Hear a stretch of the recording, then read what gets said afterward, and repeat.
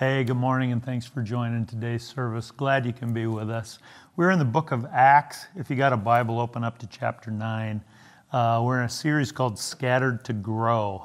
This early church, these Jesus followers, had suffered greatly from a season of persecution that had scattered them. But in the midst of trouble, God was growing their faith deeper, and God was growing his family broader as they took the best news in the world out to new communities. So today we come to two guys, one we met last week named Saul.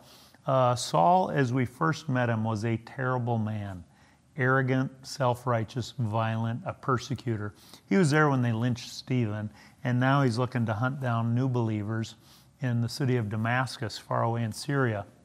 But on the road to Damascus, Saul had a life-changing encounter with the risen Jesus Christ. He realized what he had been doing, and all the shame and guilt of his blindness came down on him, but he experienced really a total turnaround with Jesus Christ. But now he's in this no man's land. See, all of his former associates think he's a traitor, and so they're ready to hunt him down and kill him. And on the other hand, none of the new Christians trust him. Nobody wants to be anywhere close to him.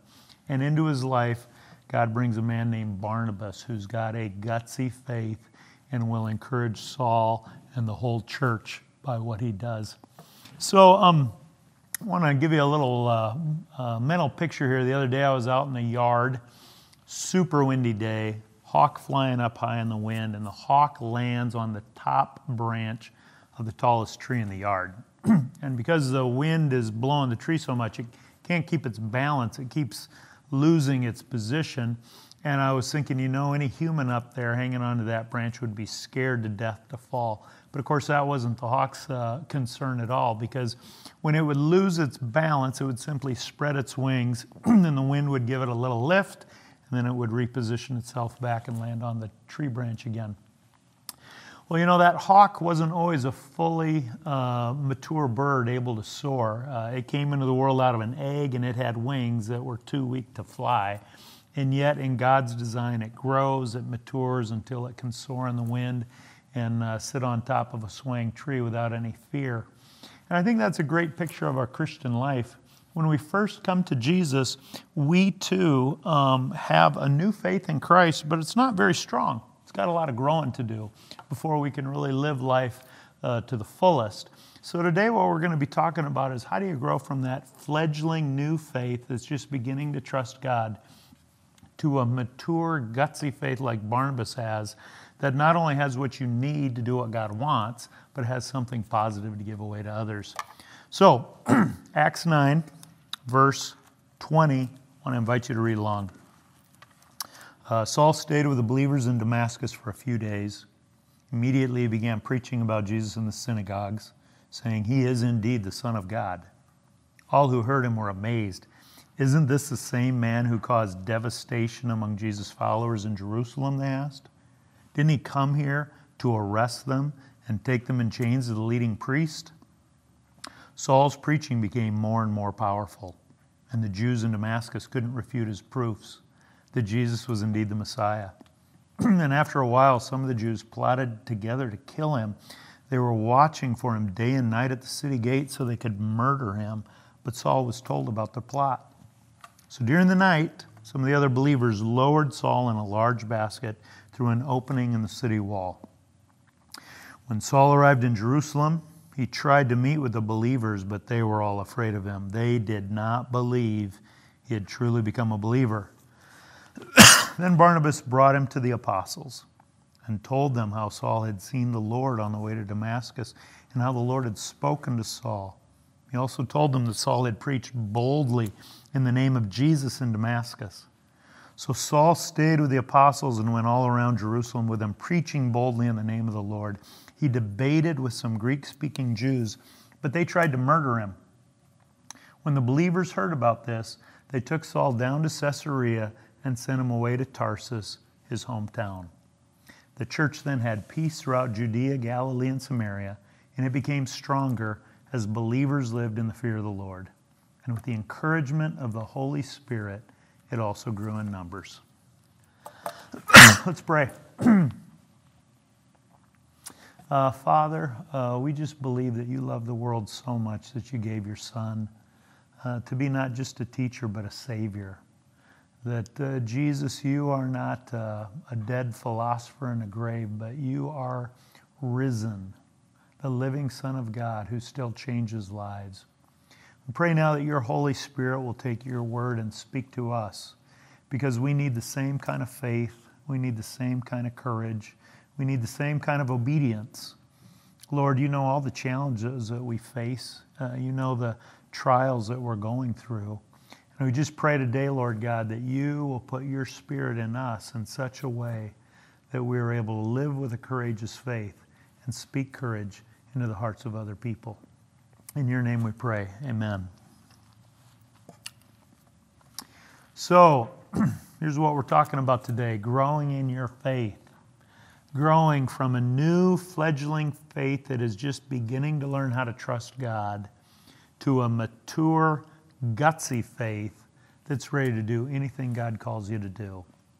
We're looking to help each other move from a starting point of beginning to follow Christ to then engaging with each other so that we can encourage each other and share the Bible together, serve with each other, so that for all of us, our faith grows into this kind of person like Barnabas became, where he was ready to honor God with whatever assignment God gave him. So for a moment, put yourself in Saul's shoes. He's had this radical encounter with Jesus. His life's been totally turned around. His former associates now have decided he's the enemy. He's a traitor. They try to hunt him down and kill him. He escapes from the city of Damascus, smuggled out in this basket over the wall. Comes to Jerusalem. He's eager to meet with the church there, and nobody wants to have anything to do with him. Now, to be fair, Saul had given them all a terrible case of PTSD. Earlier in the book, Saul was there when they lynched Stephen. He was there when they were terrorizing Christians and dragging them out of their homes. People's lives had been wrecked and ruined by Saul and people like him. And so it is understandable that when he comes back, they do not throw arms around him. Quite the opposite. They are up at night wondering, what are they going to do? Keep the bags packed in case we have to grab the kids and run for their lives. They were not going anywhere near Saul. Well, God saw what was happening. God knew all about Saul's past, but he also knew all about Saul's future. And in a moment in this critical period, he sent a man named Barnabas, whose nickname means son of encouragement. He is a man who by character lived out a gutsy faith that would come into a man's life like Saul and listen to his story and hear what God had done. And I want you to know that if you want to be a man or woman of encouragement, it begins by you being willing to invest yourself in other people, to listen to their story, to take them at their word, to not be cynical, to not be critical, to not be condemning, but to be willing to take a chance on a new believer and enter into a relationship with them. Barnabas was that kind of guy. He was willing to step out where nobody else in the church was willing to go and do what God wanted done in Saul's life.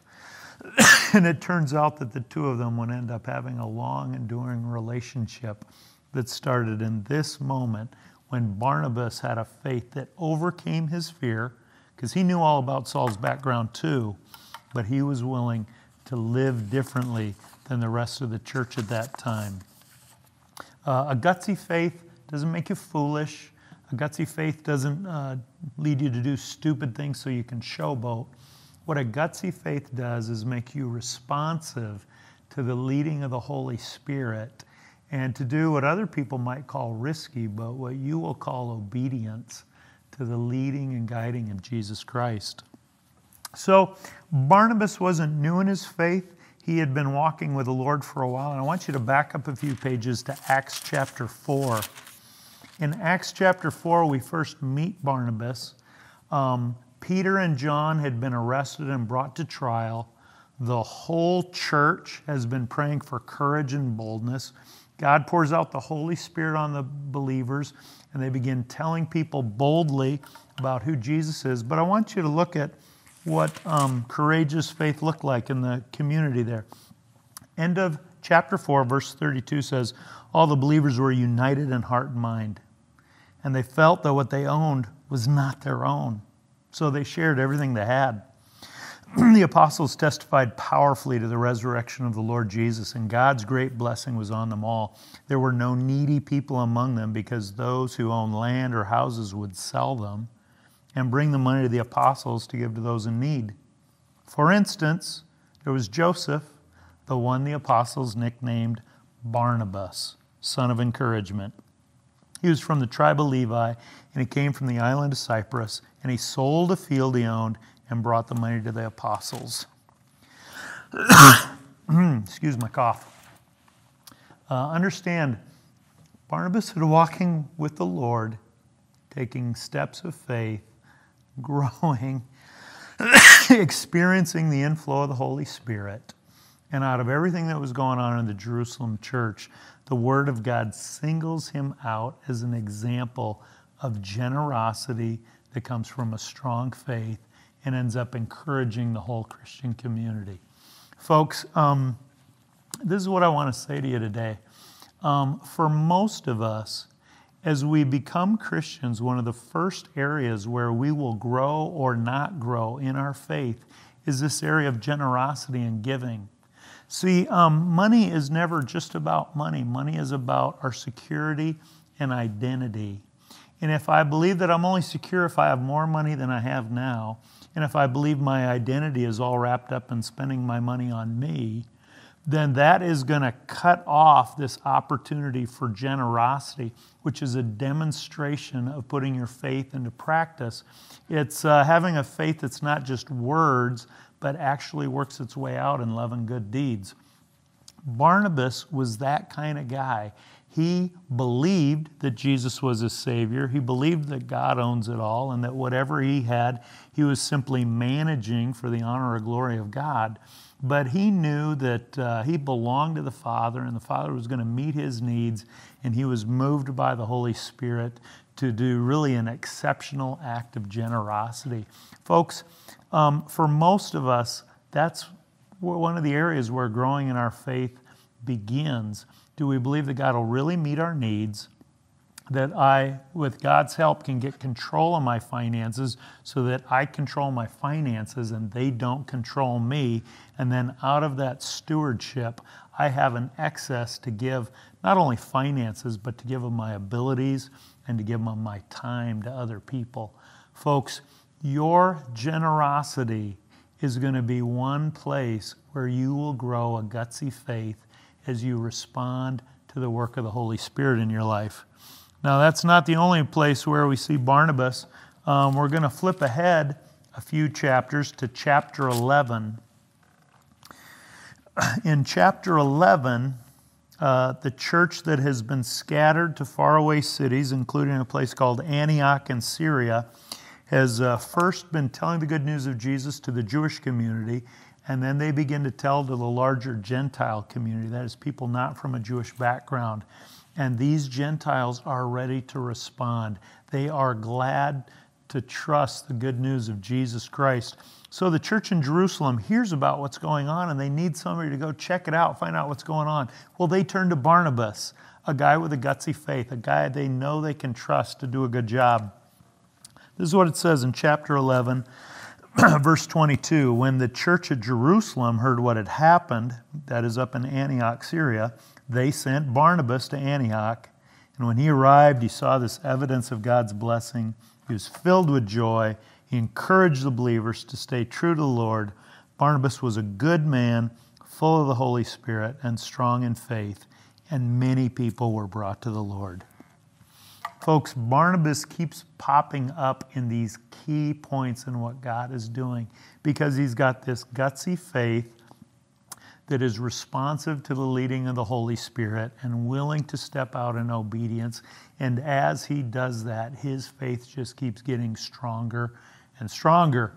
So they send him 500 miles away to a group of total strangers. new believers, the majority of whom come from a very different background from his own. And he is ready not only to take the assignment, but when he gets there, he's full of joy in the Lord as he sees what God is doing in their lives. And then he turns around and he's able to encourage these new believers in their walk with the Lord, because he himself is an example of a gutsy faith. So look at what it says in verse 24. He was a good man, full of the Holy Spirit, strong in faith. He was a good man. The Holy Spirit will change you in the direction of God's character. Faith, hope, love, joy, peace, patience, kindness, goodness, gentleness, self-control. God will do good things in you as you trust and follow him. And people recognize that in Barnabas. And God wants people to be able to recognize that in you. It says he was strong in the faith. Your faith is not a static thing. It's like a muscle. It grows as you feed it, and you feed it by word, scripture, prayer, talking to God, and fellowship with other believers. But then faith has to be exercised. You don't grow in your faith just by taking in a bunch of content. That would be like thinking you can become a good athlete just by a healthy diet. Well, diet is important, but so is exercise.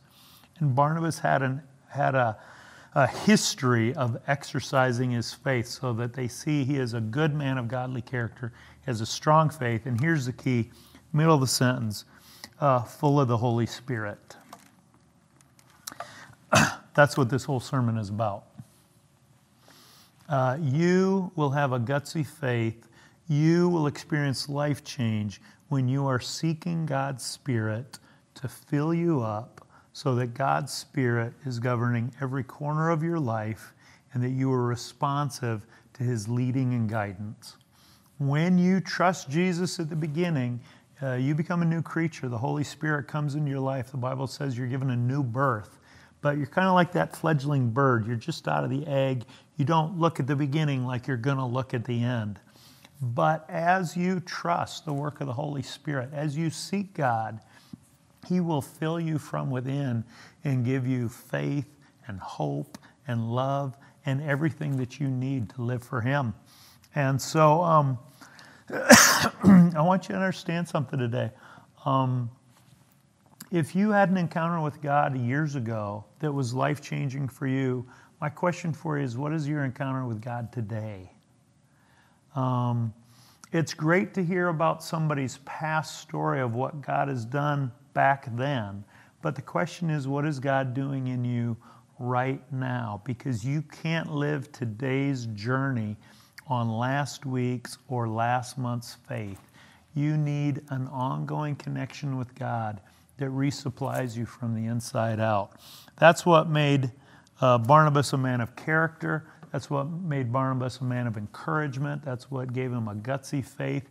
He had this ongoing living connection with God in which the Spirit of God was filling him on a daily basis. And folks, you can have the same thing. This is not just for heroes in the Bible. Go back to where we started out, chapter 9. This is what it says, chapter 9, verse 31. The church had peace throughout Judea, Galilee, and Samaria. It became stronger as the believers lived in the fear of the Lord. That is, the believers were seeking to live life God's way. They were being obedient to the direction of the Lord. And then it says this, and with the encouragement of the Holy Spirit, it also grew in numbers. Folks, if you are growing in your faith, what God is doing in you is going to overflow and impact the people around you. God will have assignments for you. You will see people who are lonely, needy, and discouraged, and out of the overflow of your life, you will have something to give to them. Everybody needs encouragement, and that includes you, and it's great on those days when we get it from other people. But understand two things. You cannot give away what you don't have, and other people can't give you what they don't have. And so when we are dry, lonely, and empty, it is to the Lord that we must turn to get our batteries recharged. He's the only one who never runs out of juice. I remember years ago when I was at Park Avenue Church in Minneapolis, the old Methodist pastor used to say, he needed a new Pentecost every morning. And as a young man, I didn't really understand what he meant by that, but I do now. What it means is that today I need a relationship with God that is recharging and rejuvenating my life as I respond to him in obedience.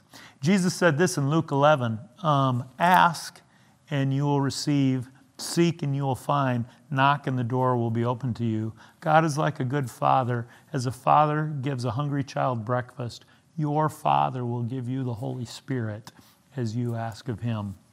So before we wrap up today, I want to introduce you to a little friend of mine. This is Lucky the Duck. And he and I have known each other a long time. And Lucky loves to do one thing more than anything else. He loves to flap his little wings. And I tell you what, he loves to flap them fast and long, and he can go, go, go, go, go. But you know, Lucky is just like me. He's just like you. He does wear out over time. He gets tired. He gets lonely. Circumstances get difficult. And Lucky can kind of feel like he's all dried up on the inside. And when that happens, he loses his flap. He's a floater, but he's not a flapper. And folks, for Lucky to get recharged, he's got to stop what he's doing and plug in to a higher source of power than what he has. What he needs, he can't get from the other ducks. You understand? He's got to tap in to a source of energy that is going to re-energize him from the inside out. And when that happens, guess what? Lucky gets his flap back. Well, folks, I need the same thing. And you probably do too. I cannot get from the other people in my life all the encouragement that I need. I have to get it from the Lord so that the Lord fills me up from within, and out of that overflow, I have something positive to give away. Friends, if you're ready to do that, God will encourage you. The Holy Spirit will fill you. He will give you opportunities to speak strength and encouragement and hope into the lives of people he puts around you. And that's what I'm praying that he'll do in our church and across this region, that we would experience a move of the Holy Spirit that will renew us from the inside. So like Saul, like Saul, we see people's lives changed. And like Barnabas, we are ready to do our part. Taking risks on people, engaging with people, speaking encouragement into the lives of people, doing things that others might call risky, but that God calls faithful for his glory, for our growth, and for the blessing of all people. Would you join me in praying for that today? Father in heaven, we need you. We need to know that we are loved. We need to know that we are protected. We need to know that you are watching over us. And Jesus, we thank you for being our way, our truth, and our life, for not only dying for our sins, but giving us the Holy Spirit to give us a new power within. Holy Spirit, we ask that you would fill us today. Guide our steps. Give us a responsive heart that we're ready to do and be all that you want. For God's glory, we pray. Amen. Thanks for being part of today's service. If there is anything that we can do to help strengthen you in your faith, give us a call or send us an email at church. And if you're maybe a young new believer in the faith, we'd love for you to reach out and connect with us, because we've got some materials that we'd like to share with you that'll help you grow in your faith as you take your next steps with Jesus Christ.